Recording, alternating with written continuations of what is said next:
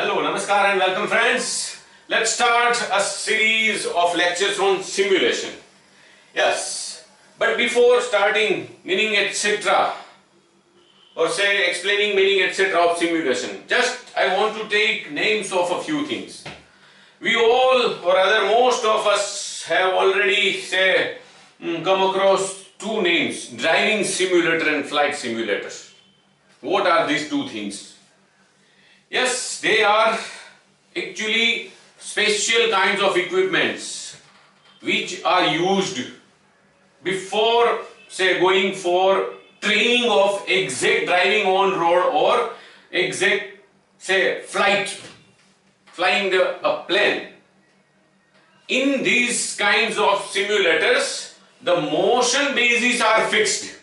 They say the equipment doesn't actually move, but use of actuators to move. Yes, you feel something like exactly moving because of the say screen and software etc. etc. And you just learn to use the say various things like steering, gear, brakes, clutch etc. before going to drive a car actually on road. Okay, let's think about some very primary level things of simulation. Yes, walker for baby. No baby, or rather say with some exceptions, most of the babies learn to walk with the help of something. And the best thing is walkers. Baby uses walker to learn walking.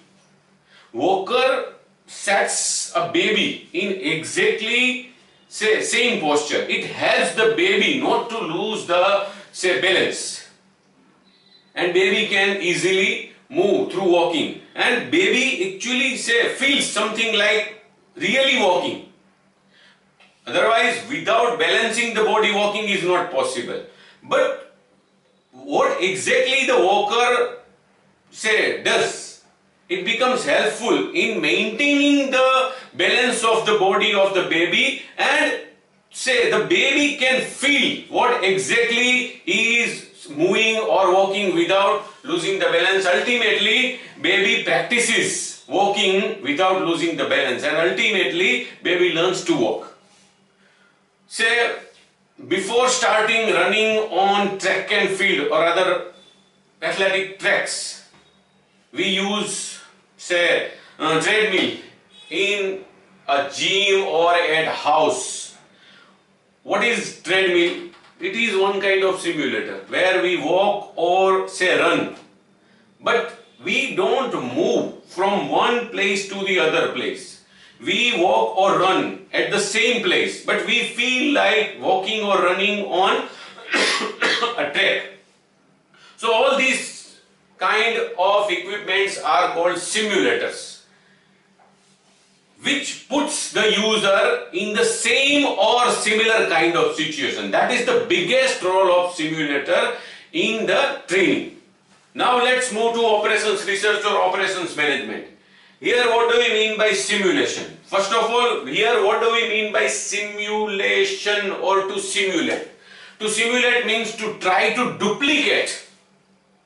To duplicate the features, the appearance and the characteristics of a real system. Something like a real system is created in a limited environment, and it is used to train someone, or say to train someone to face the same situation which he or she is going to face in the real system.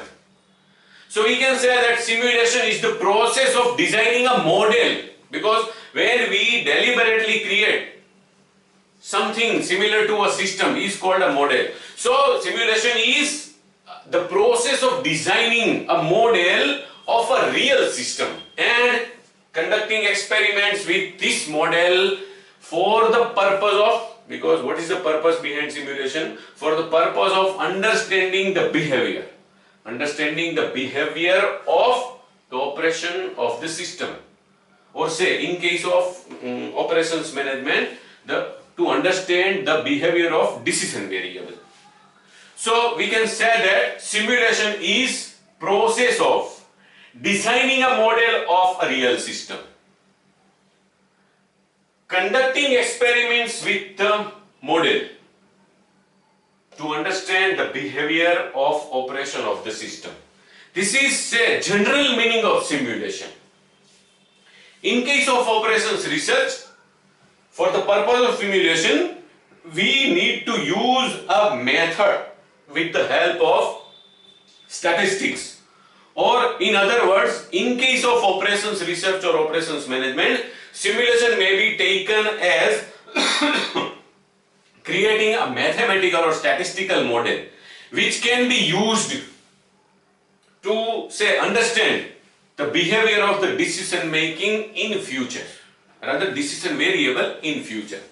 And for this purpose, a very popular method is known as Monte-Carlo method of simulation. What is Monte-Carlo method of simulation? If we brief or say we check the method, we can say that Monte-Carlo method is an experiment based on chance or probability. Yes, probability.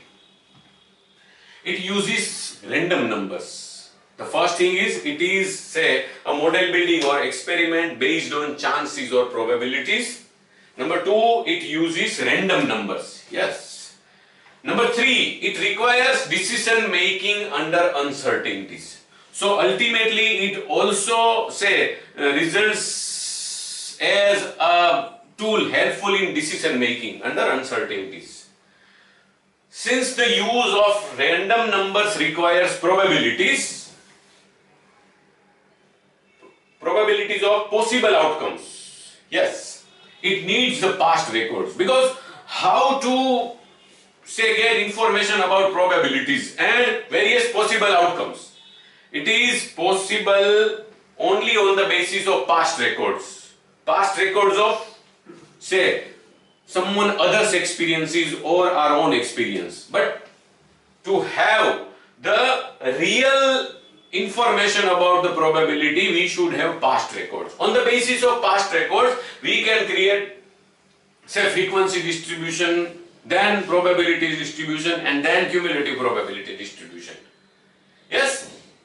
Now say if we reach the stage of cumulative probability distribution, then we can use random numbers. So if we summarize the steps in Monte-Carlo method, the first is collecting past data.